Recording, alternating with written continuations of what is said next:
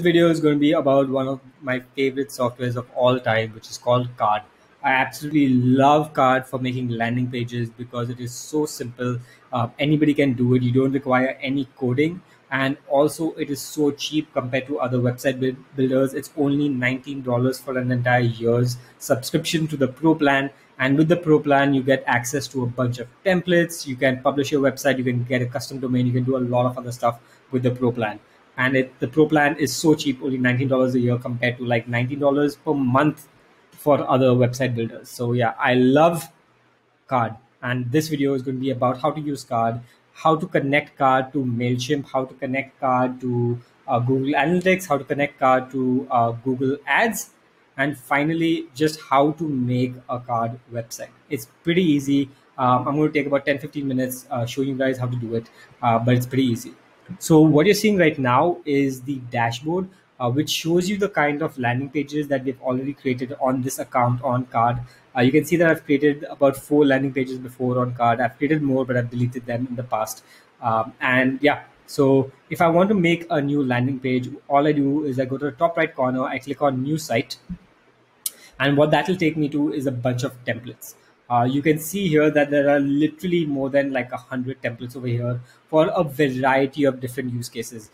I would say that the most important thing to do first is going to be deciding which kind of use case you want, and then picking the correct template for that use case. So for example, let's say you're making a personal website. So maybe you want to use this template for making your personal website because you can see that it has like your photo right there. It has a bunch of social links. So maybe you want to use something like this or something like this for your personal website. Instead, if you're doing a e-commerce application, then maybe you want to use this template over here that you can see.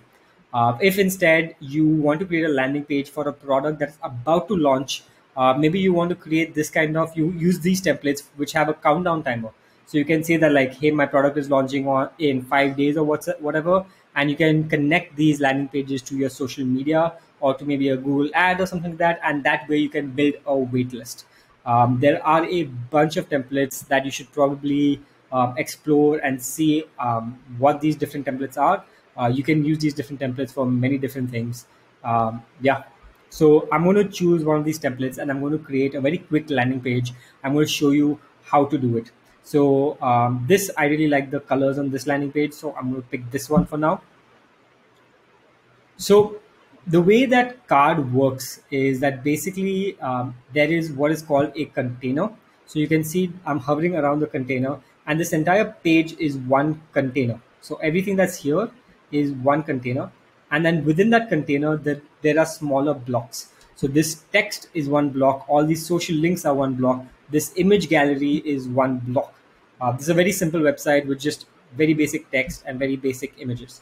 And now if I want to edit a block, so first, if I want to add something new to the container, all I have to do is click on add an element, and I can pick what kind of element I want to add to the container.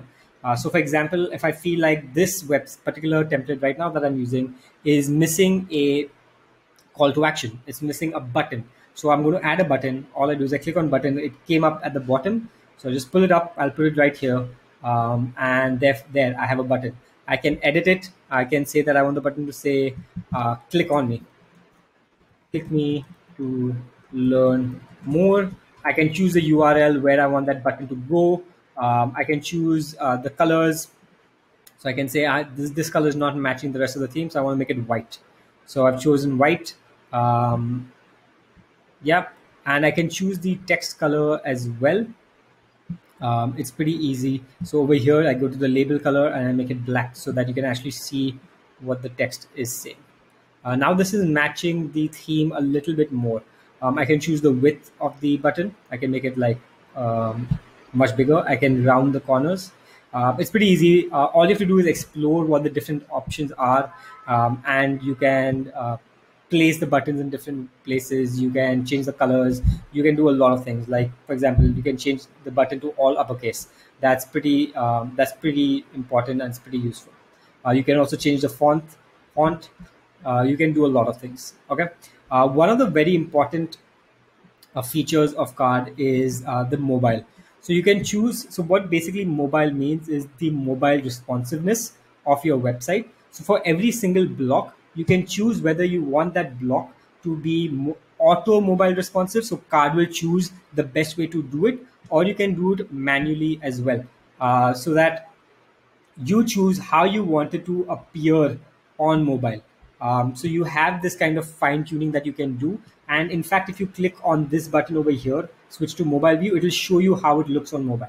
So if you choose auto and then you see like, oh, it looks a certain way on mobile and I don't like it, then you can just switch to manual and you can change how that particular block will look on mobile as well. Okay, so this is about this specific block. I showed you how to add a button. Now I'm going to show you how to edit an element that's already been put inside your template. So let's say I want to edit this. I want to edit this text that's over here. Okay, so it says, "Hi, I'm whatever, blah blah blah blah blah." So I can just change it to, "Hi, I'm Sahil. I'm Sahil Khandwala. Um, I like to make content about business and how to use software to digitize my business." So you can see over here that the Sahil Khanwala is in a different color. The reason for that is that you can see that below this text, it says that suppose the following markdown like formatting. So basically, you just use these different formatting options to change the way your text looks. So right now it has these two double equal signs. So that basically means highlight. So it's going to highlight that text in a different color. Okay, so yeah, that was pretty easy. What I can also do is if I go to these icons and I can put my link, my social proof in these different icons. Maybe I want to use this landing page to collect email addresses. How do I do that? Very simple. I just click on add element. I go to form, and then I add this. This form is added over here. This has it will collect right now the name, email, and the message that you're trying to get from that person. You can change the formatting like you can see here, but the more important thing about this form is going to be about how you can connect it to your Mailchimp. That's going to be what's really important. You can see over here, you can change what kind of stuff is there in that form.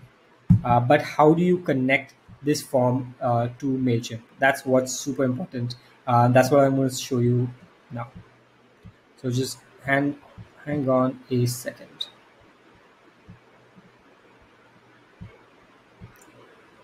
So right, I changed the form to a sign up form. So earlier, the way the form was set up was basically that it would be a contact form that if somebody wanted to contact me, they would just put a message, they put their name, their email, their message. It would send me an email. So I would add a recipient email. So I would put my email address over here, and yeah, they would be able to send me an email. But instead, I changed it to a sign up form. So now it is collecting people's names and email addresses, and it is automatically going into my Mailchimp. So I can choose to connect this with Mailchimp, with Review, with ConvertKit, with a bunch of other email automation tools, whichever one that I'm currently using. So connecting it with Mailchimp is damn easy. All you have to do is you have to put your API key and your audience ID. I'm not going to show my API key and my audience ID because that is kind of private, and then anybody can start adding stuff into my API key. But you just have to click on this link over here, and you can click on this link over here, and it will show you exactly how to add your own API key, your own audience ID to this. Okay, so that was quite easy to do. Now let's say instead of capturing people's, by the way, deleting an element is super easy. You just click on that element and you click on this delete button over here. Delete. It's done. Now let's say instead of just collecting people's email addresses, instead I want them to buy something from me. So I click on add an element. I go to widget, and over here in widget, I have a bunch of options for what I want them to do. So for example, if you have Stripe, so Stripe is basically the American version of Razorpay, where people can pay for your services. You can do a direct integration with Stripe over here. with Gumroad, which is mostly for digital products. You can have a Facebook like button. I don't know who would want to do that. You can have a PayPal button, or you can have a Typeform button. So this is one way of integrating e-commerce into your card website. Another way of doing that would be by having a button, like the same kind of button that I had earlier, and directing that button to a payment page that I've already set up. So that's another way of doing e-commerce on your card website. So yeah, I've shown you basically how to use card. Now let's say that there's this image gallery and I can just add all my images. I just click on it and I upload the image. It's very simple.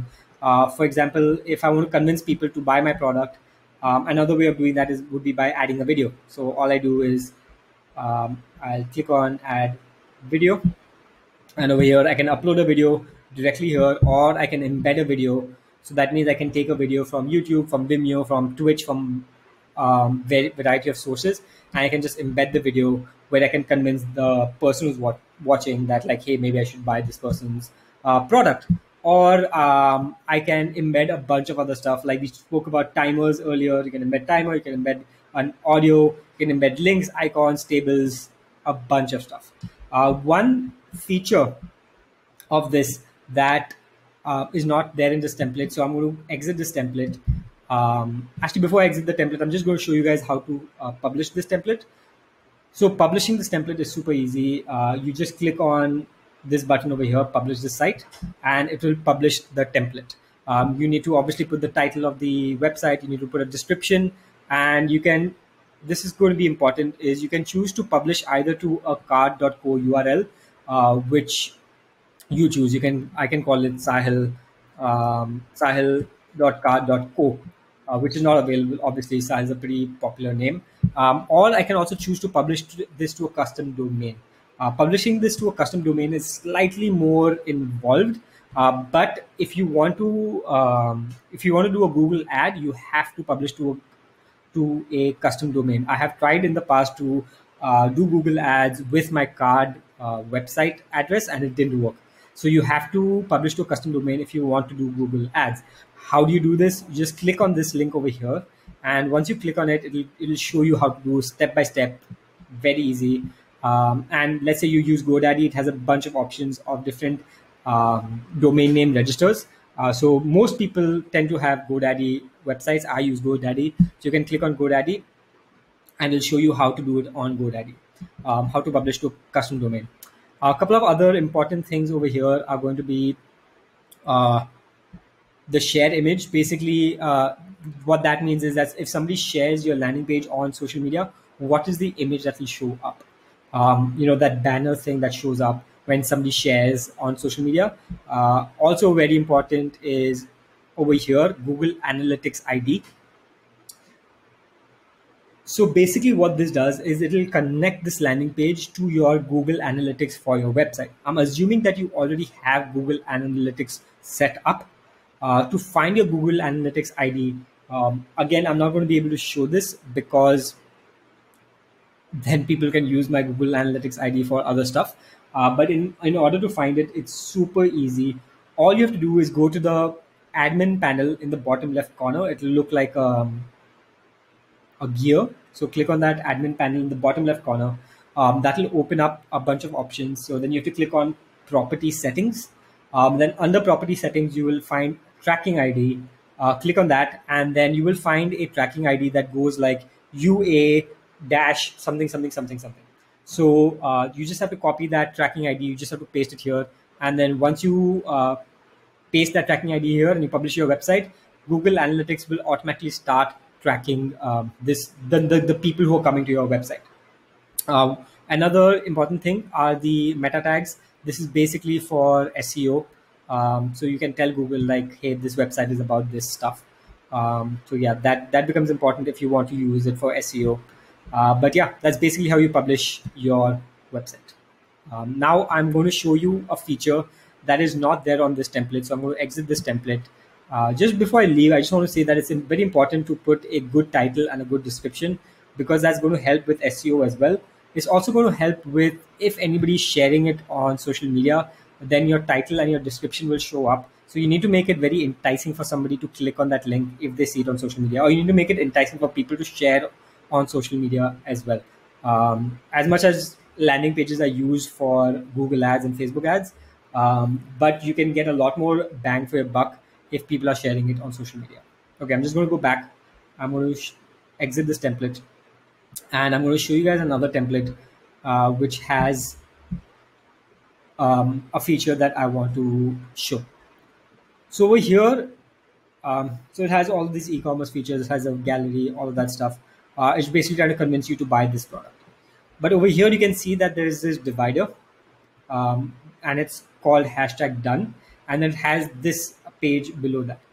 So basically, how this is being used is that if somebody clicks on this button, buy for 199, once they are successful, so you can see over here on completion, they want, you can either display a message, thank you, we'll get back to you, or you can redirect them to a URL.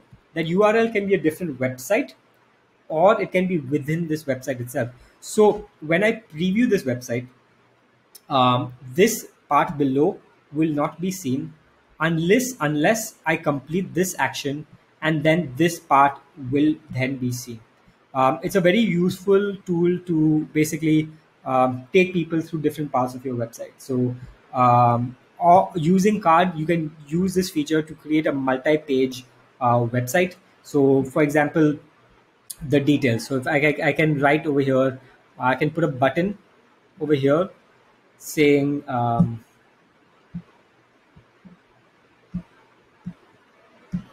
sorry, yeah, there. Click for more details, and the URL would be hashtag details. Then what I would do is I would create a new, it's called a control. I would call that new control, so yes, a section break, and I would call that control, I call it details, right? Details. And under that, I would put a bunch of extra details. So I'll add a bunch of elements under that. So I can add a text element. Here you will find more details. So basically, if you don't want your website to be too cluttered, or if you want to make a multi-page landing page, then this is one way that you can do that. Generally, you want your landing page to be a single page, and you only want a second page once the user has completed an action. Therefore, it's generally not required. The biggest use case for this is once somebody has completed an action, you want to show them a thank you page, or you want to make them take one more action after that. So for example, they buy your product or they sign up to your waiting list, and then you want them to follow you on Twitter. So that's one way of doing it. But in case, like in this example, if you want to show them more details about your product, then you can do that. Okay. So I've shown you guys how to connect to Mailchimp. I've shown you guys how to connect to Google Analytics. The last thing I promised to talk about was how to connect this to your Google Ads, Google Ad. Now, the way to do that is when you are creating a Google ad, you will go through many different sections. So the Google ad will take you through an automatic workflow. And the first part of the workflow will be where they ask you what kind of ad you want to create. Do you want to create a sales ad? Do you want to create a lead ad? You get whatever, right?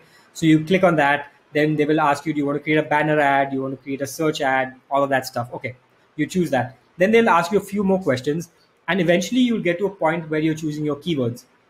Okay, so you input your keyword. Then the next part is where you actually start creating your ads, where you start putting your headlines, where you start putting your URLs and all that stuff. And that is when you connect your landing page to your Google ad. Basically, what you have to do is you have to take the custom domain that you made when you published. Remember, when you click publish, you have the option of doing it as a public domain.